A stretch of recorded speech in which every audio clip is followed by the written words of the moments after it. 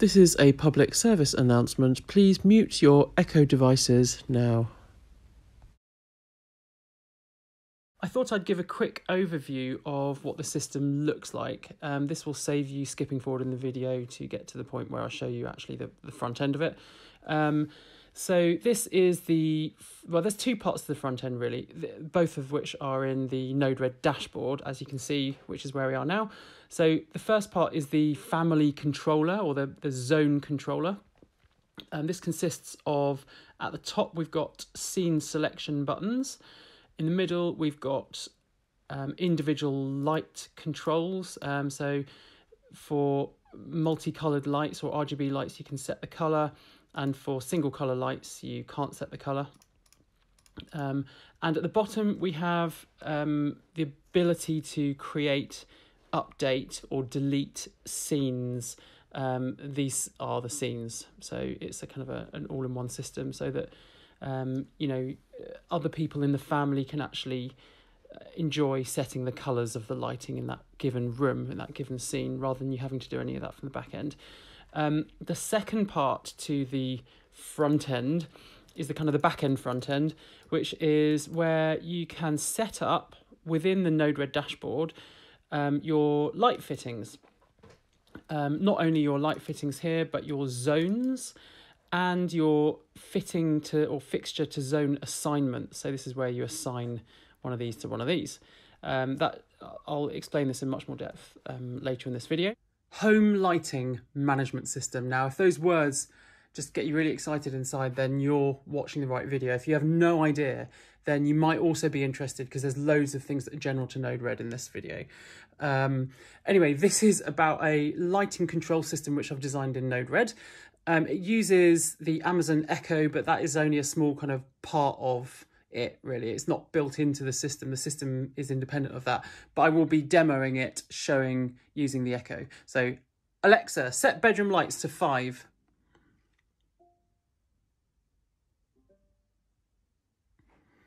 Alexa, set bedroom lights to 2. Oh yeah, colours, scenes, front end scene management. You know, like your radio presets in your car, where you can kind of like dial in your radio settings and press and hold preset 3. We've got that here, except you can have as many as you like. And as soon as you set them up, they respond to She Who Shall Not Be Named as well. You can update them, you can change the colours and the faders and all that kind of stuff. Alexa, set bedroom lights to 2. Alexa, set bedroom lights to 4. Or if I'm working late at night, Alexa, set bedroom lights to 6. We just have the angle poise, and the partner can sleep without being disturbed. Well, completely not without being disturbed, because the light from this is too much. But anyway, you get the idea. I'm going to dive right in. So here goes. This is my first Node-RED show and tell, and I'm going to cover my new lighting control system. I've done my best to keep the actual control system independent of the types of lighting you'll actually want to control. So for instance, my test home setup consists of Philips Hue bulbs, Z-Wave lighting dimmers, little dimmer switches that go in the wall, and Lightwave RF dimmers, which also go in the wall. The output stage of the system can be piped through to whatever types of light you have. So you can see here, this is the output of one zone controller. And these are the little MQTT listeners that I've set up, which then get kind of piped through to the lighting fixtures themselves. As you can see, this is using the RFX COM to drive my Lightwave RF bulbs. So they have their own dimming message templates. And these are single colour lights, obviously. And these are Philips Hue like multicolored dimmers as well. So yeah, the output stage of this system is piped through to whatever types of light you have. In the end, I'm hoping to control my home using a combination of DMX dimmer racks, LED strips driven by cheap Arduinos or the ESP8266, and possibly Hue bulbs, as I really do like the colour rendering of these Philips Hue bulbs. I know they're a bit expensive, but I do like the kind of the colour quality of them. The main concepts are as follows, and I'll just skip over to the dashboard for this. We have light fittings or fixtures over here, and we have zones in the home over here, and we have zone presets or scenes, which are not actually shown in this configuration screen on the dashboard. You'll see that the setting up of, or the configuration of the actual lights and the adding them to the zones takes place within the dashboard, which is quite a nice feature. It's one of the features that I wanted to have here, so that you could get someone to kind of set up the lighting or without having to go into the Node-RED backend or the admin user interface. And the idea is to keep it separate so that, if ever I want to assign a light fitting into a different zone, for instance, I have got this thing called a Philips Hue Go, which is like a wireless coloured light, which I might want to bring from one room to another and include it in the scene settings for that zone. I can just do that from the front end rather than having to go into the back end, which I think is quite a nice feature. Anyway, so we've got fixtures, which I think is the American term for what we call here in the UK light fittings. I'm not quite sure why I use the American term for this, but it just popped into my head and I stuck with it. Fixtures are individual lights or light circuits. So this could be a single hue bulb or a set of ceiling lights on one dimmer, or even two bedside lights plugged into a single mains dimmer switch. I have some Lightwave RF dimmer plugs that plug into the 240 volt mains outlets in the home. So you'll see here on the Node-RED dashboard a means of creating new fixtures. And we can set the type of fixture. I've called it the control type. Again, this isn't the type of physical light we're controlling, but rather the control type, I guess. We define this here because it has a bearing on the type of dashboard control it will show. For example, if it's a dimmable single colour, then we'll show a slider. If it's a RGB, dimmable RGB, then we'll show a slider and a colour picker. And we've also got the option for individually addressable LEDs, but right now I have absolutely no idea how we're going to specify the control of an individually addressable LED on the dashboard, but it is there for future use.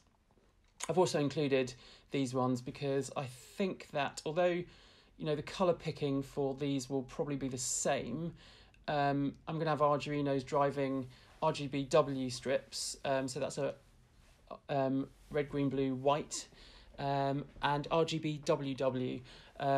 For those of you who don't know, you can get these LED strips which do obviously RGB chips, and then it's got a white chip and another white chip. So one's warm white and one's cool white for mixing, because when you actually mix RG and B together, you can of course get something that approximates white light, but it's not a good white light.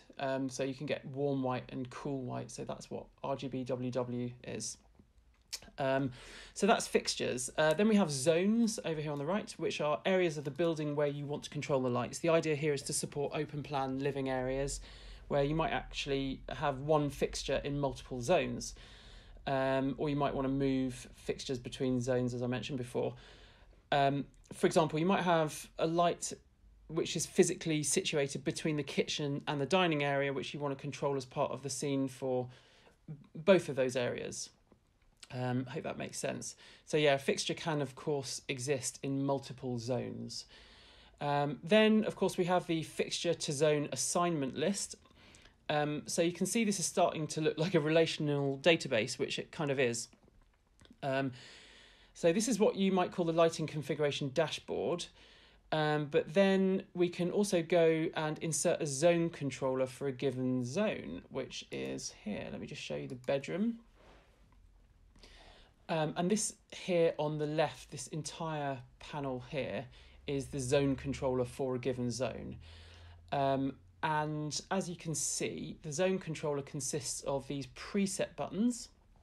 It consists of each light in the zone, and it gives you the ability to create new scenes or presets. I've called them scenes here actually, so let's stick with the name scenes. And the scene generator allows you to create, update or delete scenes from the dashboard itself. So here's a little demo. You can see here I've got that's 0. You can't see the lights going on and off in this room, but they are. And then I've got one called night red, which is very low level red, bedtime brown, sunset reading, warm medium. I wish I could show you on this video the effect that it's having on the room, because it's really cool. But anyway, and then I've got full white, which is an abuse to the eyes. It's horrible. It's very, very bright in the room now. And then I've got loads of other ones as well. My idea was that the first 5 plus 0 are the ones that we'll use more often, because you'll remember 1 to 5 or 0 to 5 as being kind of, 0 is off and then 1 is kind of a low level, and then it gets brighter as you go with different kind of colours as you go through. This also hooks in with Amazon She Who Shall Not Be Named. So I'll give you a demo here. Again, sorry you can't see what's going on in the bedroom right now, but Alexa, set bedroom lights to 4, which is this one here. And it does that, goes to warm medium. Alexa, set bedroom lights to 3, this one here, sunset reading. Alexa, set bedroom lights to 0, and there we go. Now, I can do all of the settings, the scene settings and updates from the dashboard, as I mentioned, so I'll give you a little demo of that. Let's set it to warm medium, and let's say I want the wall not to be 70, but I want it to be 50. I've hit warm medium, I've set it to 50. Now I'm going to select the scene warm medium from this list, and then I'm going to hit update. Boom. Now when I say Alexa set bedroom lights to 0, and then I'm going to set it to 0, 1, 2, 3, 4. Alexa set bedroom lights to 4. You'll see wall is now 50. If I want it to 64, I can do that and overwrite that setting with that one there. So I've got some cool kind of silly colours going on in the bedroom here. I've got one called police car. In fact, let's create a new one. I'm going to just set them all to random settings. This uses the Windows colour picker, which is a bit of a faff, but actually from your iPhone or from a Kindle wall control panel, which I've got in the other room, it's a really nice way of setting the colour, because this is like kind of 1, 2, 3 clicks to set the colour, but on the other devices it's just kind of 1 click. It's much nicer. So let's say you'll see here these are single colour, so it shows as white, and you can't click these colour pickers because these are just single colour demo type lights as defined in the configuration dashboard that I showed you earlier. And what was I doing? Yeah, so let's kind of create a new scene ID. So I've done them in order 0, 1, 2, 3, 4, 5, 6, 7, 8, 9, 10, 11, 12, 13, 14, 15. So we'll create a 16. I'm going to create scene ID 16. We'll call it, anything really. Let's just call it weird light, because why would you have those colours? And then I'll hit save. Oops, ID already exists. So it's found that 16 already exists. Perhaps that's because I've missed a colour and I've deleted one out of there. So let's just go for scene 18 and try that. Weird blue. And then we're going to go save. There we go. And it's added the scene to my control panel. And that now will show up in this list, weird blue. And if I want to delete it, I can select it and then press the delete button, and you'll notice this thing here disappears. Boom.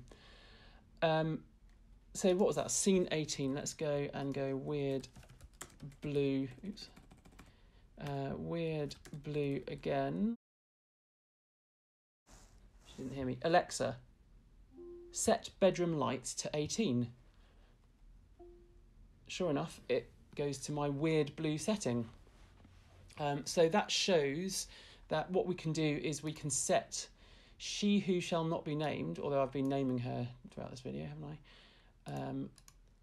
Over here, I've got my Echo tab, and let's just look in to see what's happening. So I've got bedroom lights, and it pipes the scene number. So normally with She Who Shall Not Be Named, you're setting the light to a brightness of 18.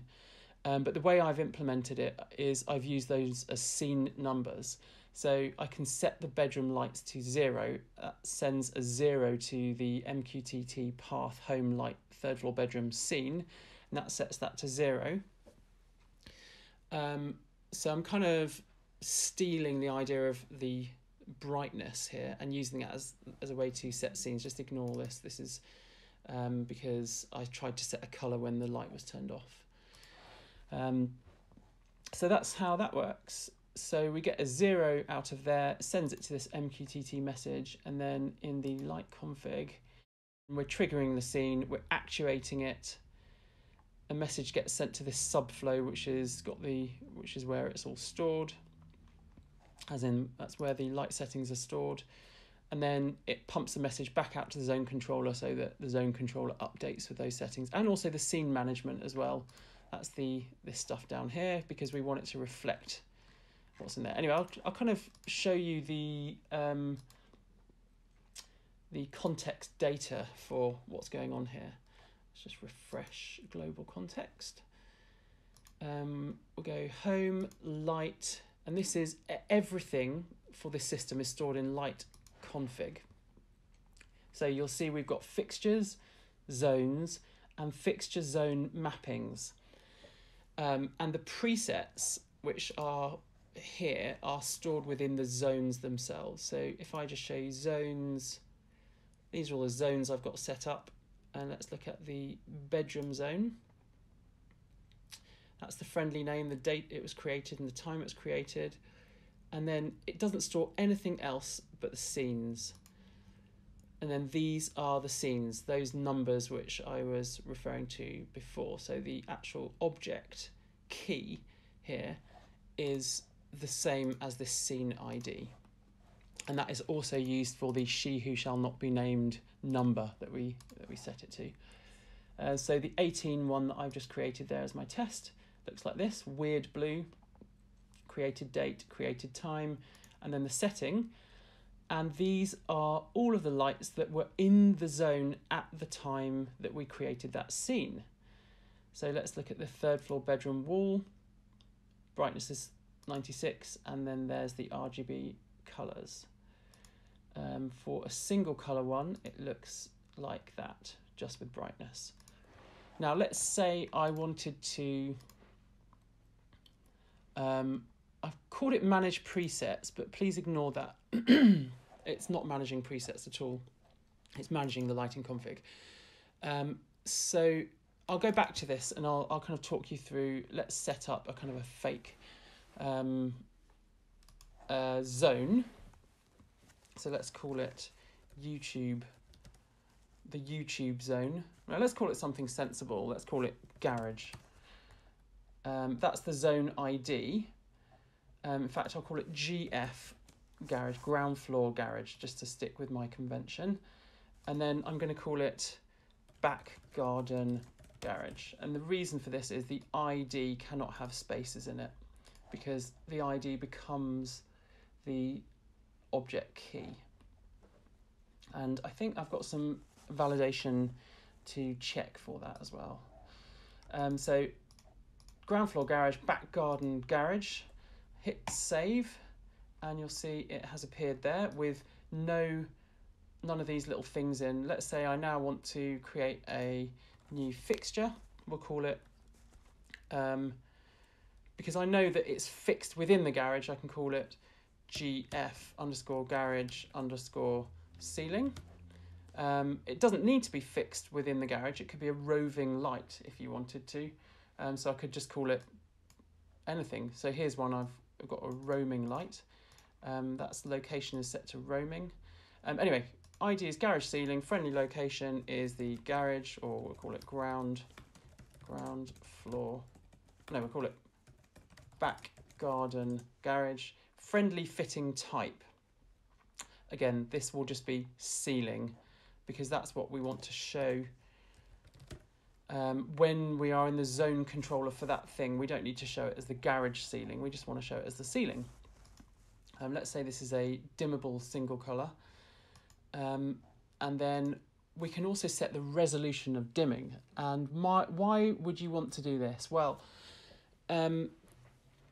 we might want to, well, perhaps I'll talk about why we'd want to do this later. Well, in short, when I'm sliding up a slider, it changes the light as I'm sliding it. Now, if I've got a Lightwave RF, which uses the RF-XCOM signal, it's a slow signal. It only sends messages once every half a second. Now, you're not going to want to flood 100 messages when they can only be sent every half second. So I might want to set this to medium, and then that means I can only, and I'll show you the effect that has in a minute actually. So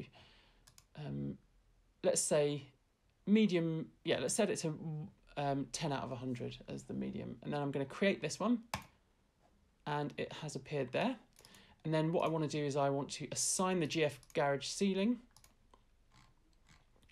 to the zone, the new zone I've created called GF Garage. Hit assign.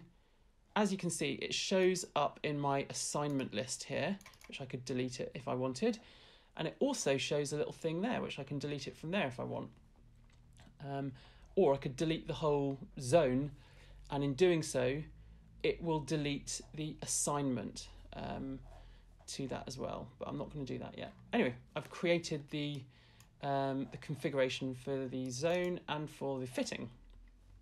Let's have a look at that in the global memory. Let's just refresh in Context Explorer. Okay, home, light, config, zones, and we've got GF Garage. And as you can see, it only has a friendly name, a created date and a created time. It doesn't have any scenes in there because we've not created any. So we'll look in the fixture zone mappings, and we're going to see GF Garage ceiling. That is one mapping where it maps the GF Garage ceiling to the GF Garage. And that is the zone ID, that is the fixture ID, and that's the created time and created date. That's what a mapping looks like. Sorry, I had to cut the video there because this was being a bit laggy, but it's okay now. So the other thing that we need to do is we need to create an instance of the controller on the actual dashboard, like this one is here for the bedroom. So let's take that bedroom one. So each one of these sets here, that one and this one here and the third one, each one of those is an instance. So if I just Control C and copy all those nodes down here, hopefully you're going to see that the only things that we would need to change for a different instance would be the incoming MQTT path to trigger the scene, and that environment variable that defines what zone ID it is in there. So let's do that now. So we know this thing that here is no longer 3F bedroom, but is GF Garage. And then this one here is also GF Garage. That environment variable, and I'm sorry, I'm recording this second section a bit later in the evening, so I can't remember what I've said now, but just to recap if I have already said it, and if not, to tell you, that is an environment variable in the subflow zone name, which then gets used to set the zone ID. See, it says set the zone ID to the zone name. So let's come back out into light config. So yeah, I would need to set that environment variable, which is what I've just done here. Of course, I need to, these are the two parts. Remember I said this is split into three things here. So the first of those two is the buttons and the sliders, and the second one is this. And the reason that we've got them as two separate ones, as two separate UI, dashboard UIs, is because we might not want to have the ability to manage the scene, so I've just separated them out. But what we would need to do, as well as setting the MQTT path for the triggering the scene and the subflow environment variable is to put these in the right place in the dashboard, and perhaps to set their size as well.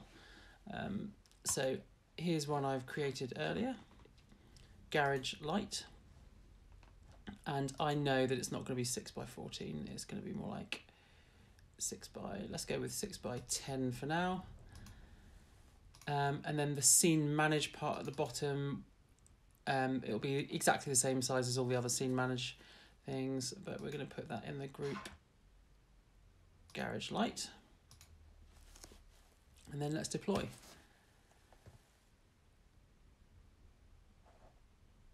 That's a little slow, isn't it? Not quite sure why that is. There we go. And then when we go and scooch over to the garage thing, we can see that that is there and it's good to go. And let's say I wanted to set a scene ID of 0, call it all off and save. And then this is my, by the way, I talked about resolution. The resolution is set on this slider. So you can see I'm going up in 10, 20, 30, 40, 50. So that was my 10 out of 100, that was the resolution. You can have much finer control for things like Philips Hue lights because it works much more nicely than Lightwave RF. Depending on how quickly you can get that message sent to the light fitting or the actuator. Anyway, so I've got my all off. Let's go with low light is scene 1, we'll call it low and save, and then we'll go 30, that's 2, that's medium, and then we'll go 50, can be 3, that's medium high, and 4 can be quite high. Oops, let's go 60. 4 is quite high, and then we'll go full, and that can be my scene 5. Full, oops, full brightness. So you'll see that this is arranged in this grid format. I'm using CSS grid, such that the first one is full width, the second two are half width, the third 3, or the next 3 are third widths, and then after that, because I've gone with the idea that my brain can only cope with 5 main scenes, so you know where I'll remember what these are, so it goes from low to high, but then I might have additional ones with different colours and whatnot from 6 onwards up to whatever number you like, call it so party or something like that. And then they make little buttons along the bottom. And, you know, if you can train your brain to remember them, then that's great. Anyway, let's just delete party for now, like that. So there we have it. And clicking on each of these items obviously sets them as we've just set them up. The portion of control that I have the voice control on the Amazon Echo. I have under my Echo flow here. What I would need to do is create a new one of these Echo inputs, call it, you know, Garage Lights, and then simply pump that into the scene trigger path. And that's all we need to do. So what else can I show you? So perhaps we should go through some of the code for the light config. Now there's loads to talk about here, but I'll just go through it in kind of block detail so that you can kind of have a closer look at the actual code if you like, if you download the flows.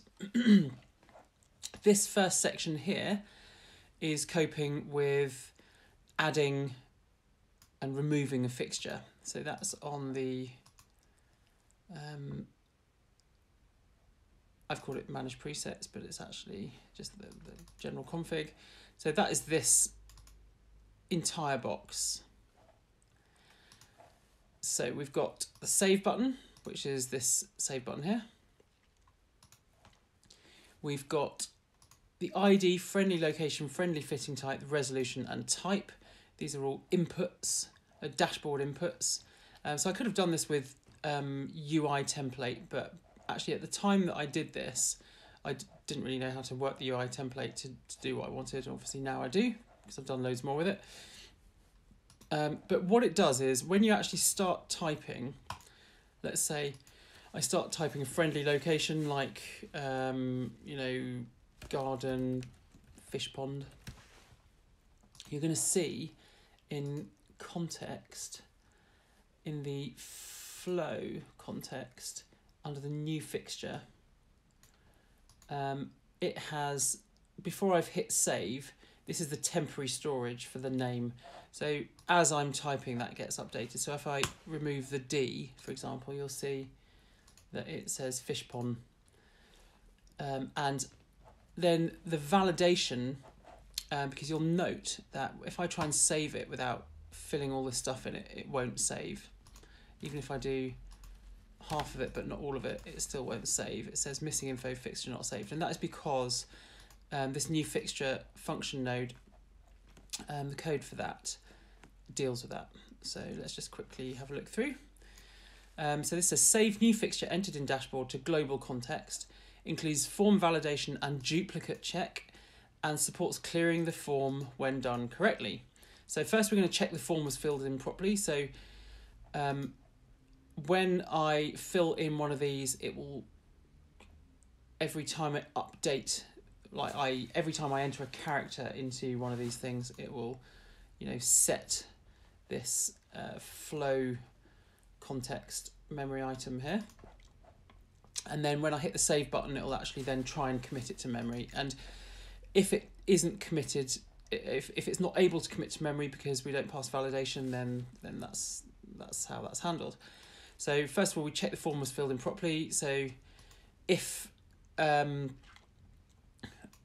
that new fixture is not even defined, then that says you didn't enter anything, fixture not saved. And then we set message.error to true. And then that is checked elsewhere, I think, in the, in here. So if message error is true, I think we've got an ng if Angular directive. No, we don't. No, that's just the validation. So that'll be set in here. Anyway, let's move on quickly. So if that's, if that passes, assume the new fixture object exists. So var new fixture equals flow.get new fixture. So we're getting this whole thing here. If the form is not complete, so we're going to go through and check that each one of the items, so friendly location type, friendly name and resolution, we're going to check that it isn't either undefined or blank. Undefined or blank, undefined or blank.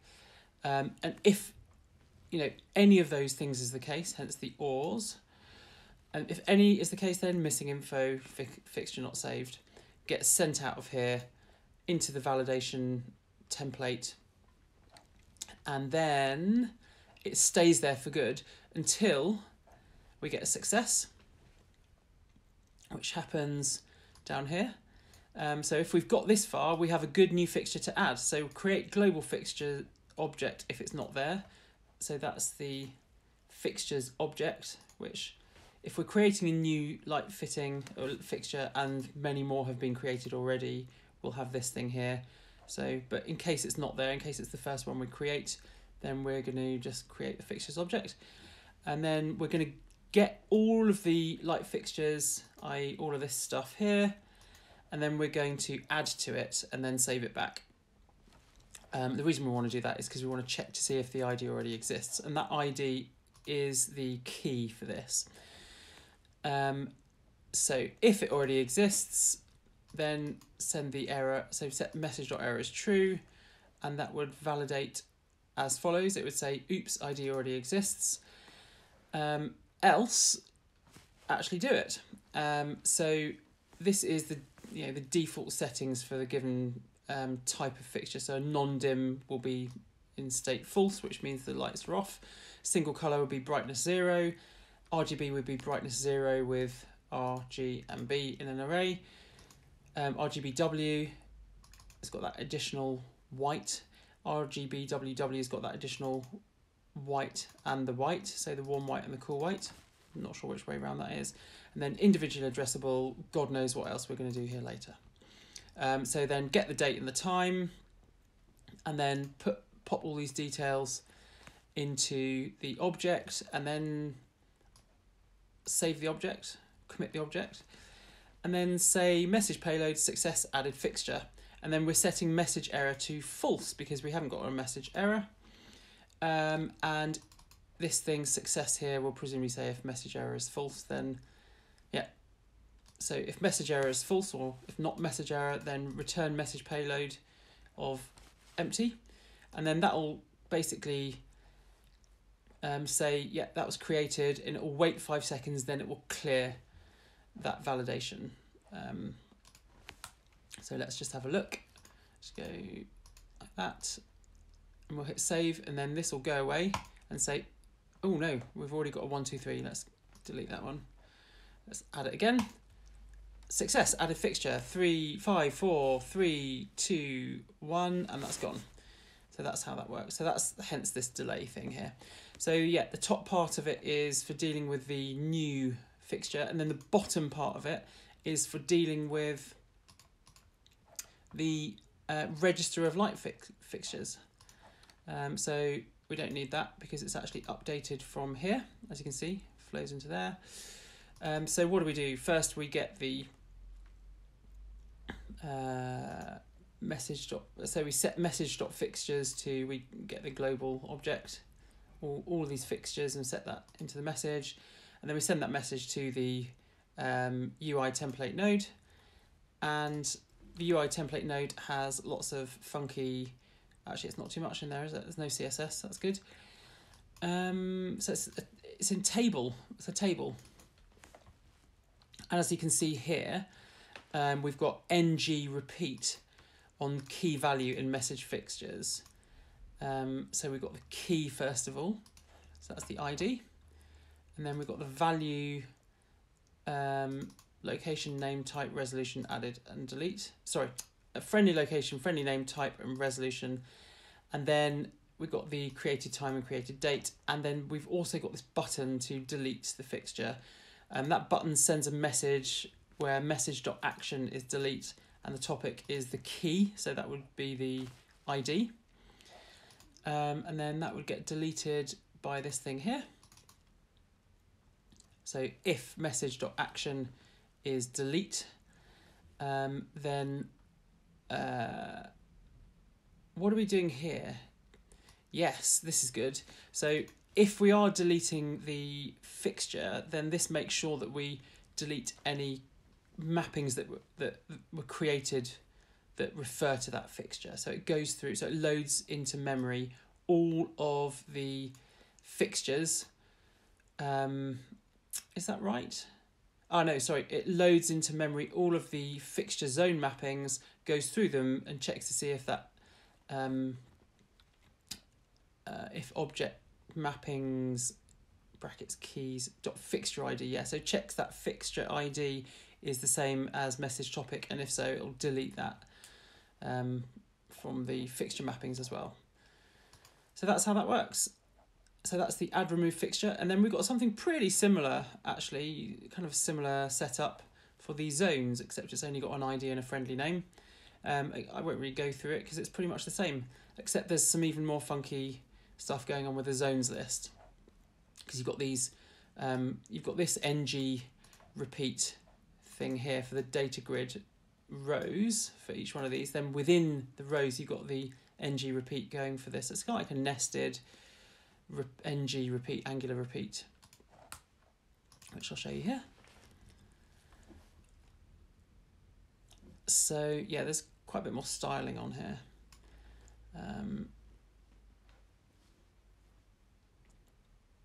So yeah, that's the data row, and then this is the column where those little mini button, delete button things are, and that mini button, so yeah, this is the ng repeat start and ng repeat end, because we're splitting it up into different elements. And there's a little, because obviously we've got to have the label and the actual button. So that sends message action is delete fixture mapping. The topic is key, comma, val1. What is val1? I don't know why I've called it val1. There'll be a reason for that. And that's my little X, which is the X to delete. So yeah, that's that.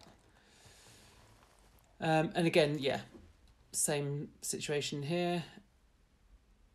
I'll just go through. If message.action is delete, then that will delete the zone and any mappings for the given zone. So it tidies up after itself. And then here we are deleting the fixture mapping itself. So that's the little buttons to remove the mapping but keep the zone. Hope that makes sense. And then here is where we assign fixture to zone. Again, it's all pretty much the same as the above, so I'm not going to bother going through any of that. So what does bear going through is one of these instances though. In fact, perhaps you can work it out yourself if you have a look through, but we've got this trigger scene which will split the incoming MQTT path. So here we've got home/light/GFgarage/scene. So what it's going to do is it's going to check. Now there might have been a better way of doing this, but this is how I've done it. We split the message topic on the /, creating an array whereby first element, second element, and third element and fourth element are as follows. So if topic 0 is home, i.e. if that is home and the second one is light and the fourth one, i.e. number 3, is scene. So if it's home, light, something, scene, then trigger the scene. And the reason I've done that is because in case you actually accidentally listen to the wrong thing, then it would just ignore this and not try and do anything, which would be bad. So yeah. So anyway, message.zone is topic 2. So that's 012. That's this thing here, GF Garage. And that is the message.zone. And the message topic is going to be the message payload. Whatever the payload coming in is actually the topic from now on. And we're going to say trigger scene with that topic. So that's happens in here. So the actuate function node. We've got loads of stuff going on in here. I'll just quickly run through it for just to give you an idea of what's going on. First of all, we've got this function hex to RGB. That is because our dashboard uses a color picker which requires hex, and we store it in RGB. So why is it hex to RGB? Because it's the other way around, because we are coming out of the dashboard. So yeah, this is on the other end of the dashboard. So actually we want to take whatever the dashboard said, turn it into RGB, and then we can send the message out and set the object. So this actuate thing does that. It actuates it and it sets the object in memory. So that's your hex to RGB function. I did not do this regex. I think I nicked it from somewhere. But yeah, you get the idea. And then all of these kind of ifs are corresponding to the different things that you might do with the zone controller. So let's have a look at the zone control. There's nothing in there because this is actually done within the subflow. So perhaps I'll come to that in a minute. Anyway, it's expecting the following. Message.action to be brightness, message.action to be color. So that's if you slide the slider, that's if you do the color picker. And then that's if you trigger the scene. That's it. That's all there is to it. With some logic, and you'll see that each one of these things does the thing. So it sets up values, stores the color to memory, global set into the right place, and then it will output the message to actually do the light change. And the same with trigger scene. Or slightly different with trigger scenes because it's got to load in all of the fixture settings to work out what we're triggering. So yeah, message topic is the name of the scene. Message.zone is the ID of the zone that the scene applies to, i.e. light.config.zones.messagezone.scenes.message topic. So here we want to get the scene settings, because obviously if we're triggering the scene, we need to know what, which lights to output. So we're going to get the scene settings for that, and actuate the fixture and store its new setting to memory. And we're going to start with brightness. So we'll do brightness there, and then we'll do the RGB here, and then we store the color to memory, and then yeah, that should all be self-explanatory. So that's the actuate for the control of the lighting. So the first two parts of this, where are we? So that is the first two parts. That's the lighting buttons, the scene buttons, and these lights, the individual light controls. And then the bottom one is scene manage. And again, I use message.action again to do stuff. We've got message.action is new scene here. Anyway, you can just kind of go through this and have a look through if you like. I've kind of commented the code. You'll see we've got a section for deleting the scene, for updating the scene, and for creating a new scene. What does this do? Oh, we need to reset the form as well.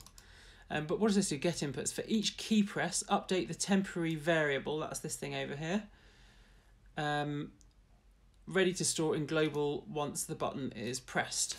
That's basically what I was doing above, except in a function node, not in like individual nodes. Anyway, that's that. And let's just have a quick look into the subflow in detail, because you're probably getting bored by now and you can have a play with it yourself. So yeah, set the message.zone ID. This is where we get the scenes and the lights. So this is the RGB to hex, which is the opposite side of the thing that I showed you before, which was hex to RGB. This is where we take the RGB array and we return hex. Put a little hash in front of it.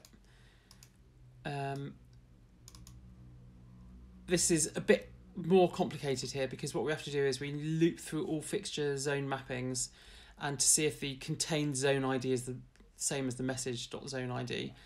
Then use the contained fixture ID to get the fixture info, the friendly name of the slider and the RGB values or whatever. If it's RGB, then we need to convert RGB values to hex here. So that's what we do here using that thing up there. So RGB to hex. Now we want to list out the scenes for the zone. And so this is the scenes for buttons, message.scenes for buttons, which gets sent into this template node. Everything gets sent into this template node. And this is where the magic happens. So I was talking earlier about this CSS grid view thing here. That is all of this stuff. So yeah, column start, column end. That's where we set how many items there are on the column, and the font size is slightly bigger for the first lot of items, I think. Is that right? Yeah, it is. So these ones are really big, these are a bit smaller, and these are much smaller. CSS grid. And then, so that's all the CSS for it. It's quite a bit there, isn't there? And then, yeah, so we've got the scene buttons, and then we've got the sliders. And we've got a basic color picker. We're not using any angular color pickers for this, because I got sick and tired of trying to make it work. We are using, what are we using?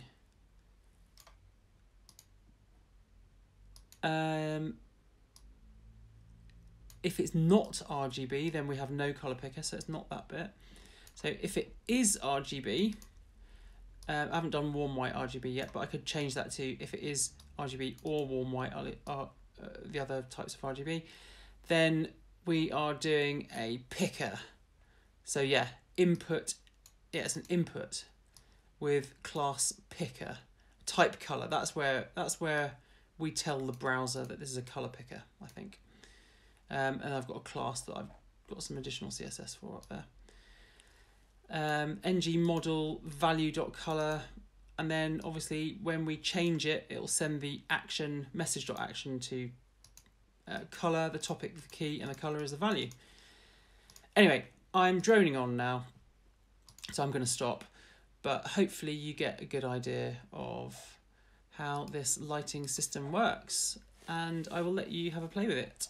I'll put links below to some code at some point. I won't do it when I upload the video because I want to go and have a glass of wine. It's 20 to 10. So enjoy, and thanks for watching. Demo of bedroom and living room. Sorry, repetitive. Mute your Alexa now. Mute. So I thought I'd show you what this looks like in real life. Please excuse the messy bedroom. I'll take you into the lounge after this as well. Alexa, set bedroom lights to 3. That's very nice and relaxing lighting. Alexa, set bedroom lights to 2. Alexa, set bedroom lights to 1. So that's kind of like nighttime mode. Obviously we've got a lot of light from my screen going on here, which is that, but it is very, very dark in the nighttime with red light just to stop you tripping over in the room. Alexa, set bedroom lights to 4. It's a lot brighter. It's kind of medium warm light in here. Obviously we've got all these other kind of crazy settings here. So I can't remember what the numbers are because my brain can't hold that much information. As I said, I go from 0 to 5 and then I stop. But if I wanted to, I could go, police car is 16. Alexa, set bedroom lights to 16. Wow. Alexa, set bedroom lights to 15. I've called this, 15 is, I've called it, what's wrong with 15? Hold on. Red alert is 15. We've got some green in there for some reason. I think I added this light later. So let's just take the green out and then update 15 with the green, without the green. Red alert, there you go. So this is kind of red alert. So, you know, if there's an alarm goes off or something like that, that'll happen in the night time. It won't be horribly abusive to the eyes, but it will tell you something's gone wrong. Alexa, set bedroom lights to 11. This one's called Orange Concrete. The effect doesn't really come across, but it looks pretty cool in the nighttime. Neutral, very dim is 8. Alexa, set bedroom lights to 8. Alexa, set bedroom lights to 9. Not much changed. Perhaps there is no 9. There is no 9.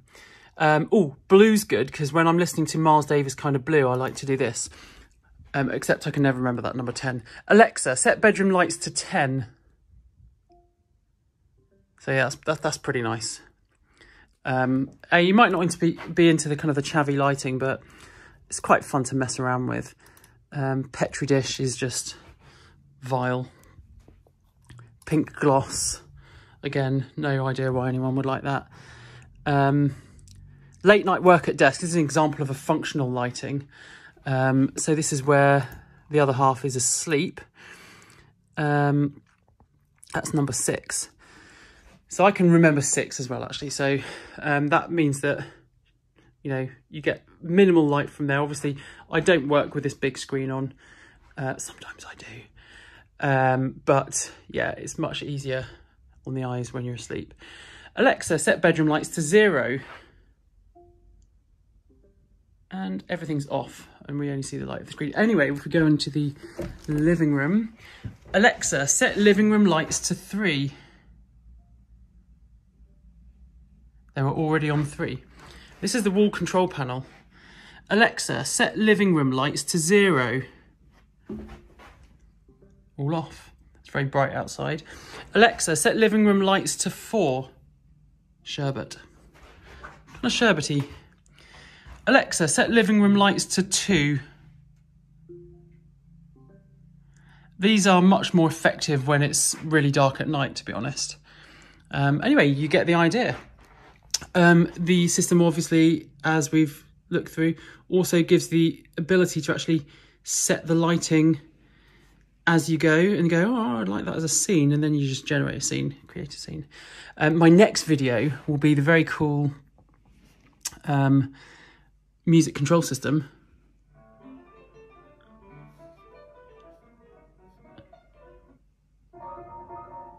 Yeah, I listen to a lot of random jazz.